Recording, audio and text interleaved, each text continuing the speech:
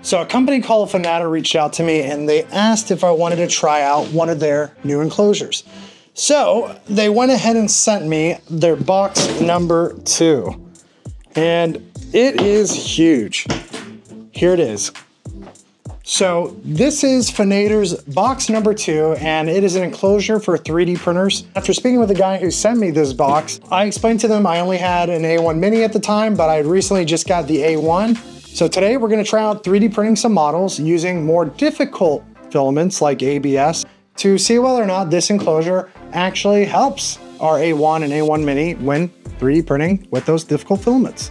So the company's called Fnatr, and this is their number 2 box. This thing is actually very well built. All the materials are made out of wood. We've got acrylic.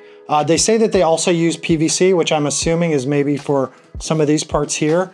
They're also using aluminum for the side rails here for the enclosure. Also, they've included some electronics within this enclosure. So what you have is a HEPA filter with a fan and also a light. They're all gonna be powered by a USB-C cable. Now, this box is really big, especially if you're gonna put something like the A1 Mini inside of it. So in this case, it's actually 585 millimeters wide, 610 millimeters deep, and of course 570 millimeters tall. So you've got a lot of real estate to work with. So this is definitely big enough to carry my A1 and also my A1 Mini, no problem. The doors swing open very easily. They close magnetically, which is really nice. The handles feel premium because they're made of machined aluminum. They're painted black. They have a nice grip to them. They open very nicely and they close very easily as well. Also, the light inside of here is bright enough to where you can see your prints in the daytime, nighttime, no problem. It illuminates pretty much everything that you're printing here. They've included is a little temperature sensor and hygrometer, so you know exactly what the humidity is inside the enclosure, as well as the temperature. This can be set to Celsius and Fahrenheit. Now, coming into the side of the box here, you'll see that there is a little cable port that they give you so you could run cables in and out of the box. They also send you some extra pieces of acrylic that will fit in and seal those areas if you're not using them. Coming up over here, we have also the side of the box that has a little opening that will allow you to either close it up if you want to and you're not using it, or you can run Bowden tubes through it to your printer. Then coming onto the back side, we have 2 acrylic openings that allows you to run a power cable through. And then coming around to the other side right here, we have that same Bowden tube opening and an additional cable port that you can go ahead and close up with acrylic.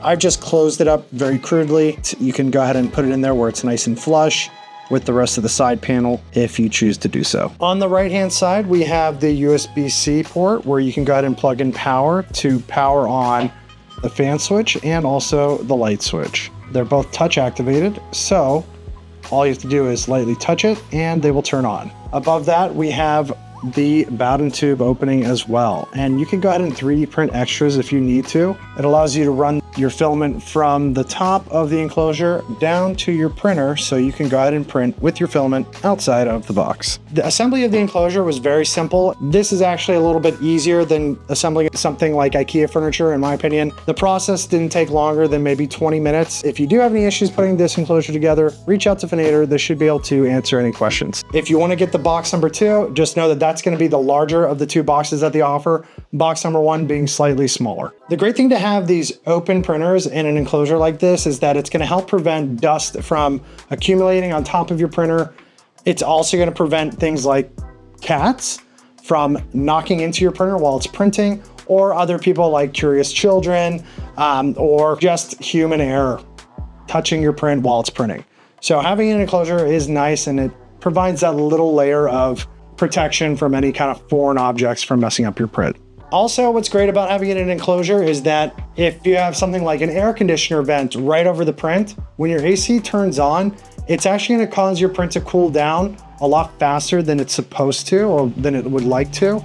And because of that, you're gonna have a little bit of warping, shrinking, and things like that on your 3D print that you're not gonna really want. What's also great by having the HEPA filter is you're gonna prevent contaminating the rest of the room so long as you keep the fan on and the HEPA filter installed. Now, it's not gonna remove that toxic smell and all VOCs, so it's very important that if you're printing things at all, you should really be printing in a well-ventilated room or have some kind of air filter that is constantly cycling the air and preventing any kind of harm to you. Now, with some of you that already have an A1 Mini, you probably already know you cannot print with ABS using Bamboo Slicer because there's some kind of software block within the printer that prevents you from able to print things like ABS and nylon. So what I did is I created a new print profile that told the printer that this is actually PLA, but I'm printing it at a much higher temperature and just a little bit slower than PLA, so we can have the printer to print this ABS filament like it was ABS, but thinking that it's PLA. Now, for whatever reason, Bamboo Lab decided that the A1 can print things like ABS. So I don't have to trick it by putting some kind of PLA filament that I've created in order to trick it to print ABS. This thing's gonna print ABS without having any kind of issues with the slicer. All right, with that said, I've already started printing some objects outside of the enclosure using ABS. I didn't buy new ABS for this test. I went ahead and used the ABS that I already had on hand. So that was the ABS that I used to print the Voron 2.4 that I have over here on my left, but your right side over here. There's plenty of space inside of the enclosure to put things like your A1 Mini. So let's go ahead and do that now. And I'll show you one of the first problems that I had after I built the enclosure. The A1 Mini uses this type of power cable that isn't removable from the actual printer itself. So it's not gonna fit through the little hole or gap here that they've included in the box number 2. So what we're gonna have to do instead is we're gonna go ahead and unscrew the 2 screws in the top here on the top part of the enclosure. And we are going to open it up to allow us enough space to move that cable through the bottom part there. So let's go ahead and do that now. All right, now that we've loosened the top a little bit, I'm gonna go ahead and just slide up the panel just a little bit, and then boom. We can go ahead and pop it out, and now we can run our cable through. Now, when the A1 is placed inside of the box 2, it takes up a pretty good amount of space inside of the enclosure. You definitely wanna go with box 2 as opposed to box 1. Now, unlike the A1 Mini, you can actually remove the power cable from the back, and you can actually fit it directly in here without having to open up the enclosure. Now, if you do want to put in these little enclosure acrylic panels to go ahead and seal it off more, you still will have to go ahead and open up the enclosure and do it the way you did before so you can fit those panels inside. And if you couldn't already tell by now, the filament stand that comes with the A1 is not going to fit inside of the box 2 enclosure. So just know that if you do decide to get a box 2 enclosure for the A1, you're not gonna be able to use the filament stand that's here, but I'm pretty sure you won't care because you can go ahead and just download and 3D print many other files that will allow you to hold filament on top. All right, so we finished all of the testing for the multiple different benches we printed in ABS, and I'll be honest with you guys, I don't really see too much of a difference, which is so disappointing to me because I remember when I was building my Voron 2.4, I only had a Tron XY XS5A Pro, and in order to print all the parts for my Voron, I went out and I bought a Home Depot box just to help maintain the temperature so I can print all the parts as nicely as possible.